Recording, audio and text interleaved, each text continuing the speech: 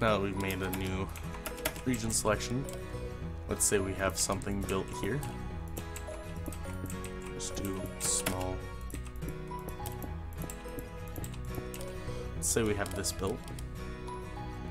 Now let us copy it. To copy something, let's put this here.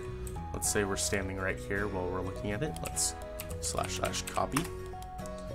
And now if we put it somewhere else, let's say I'm standing right here. When we copied it, it was 2 blocks in between me and that. So if we paste it, it should end up right there. / paste. It ends up just like that. However, it also copies the entire selection, so not just that. So because I pasted it too close, it also pasted all of this air, which ended up cutting off this wall here. So you should always be careful with that.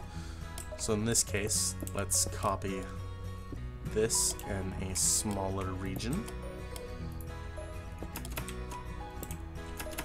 Copy it from the same position. Copy. And let's rotate by 90 degrees. And then if we do paste, it will rotate it by 90 degrees clockwise. So let's rotate again by 180, and this time it should be pasted this way. Paste.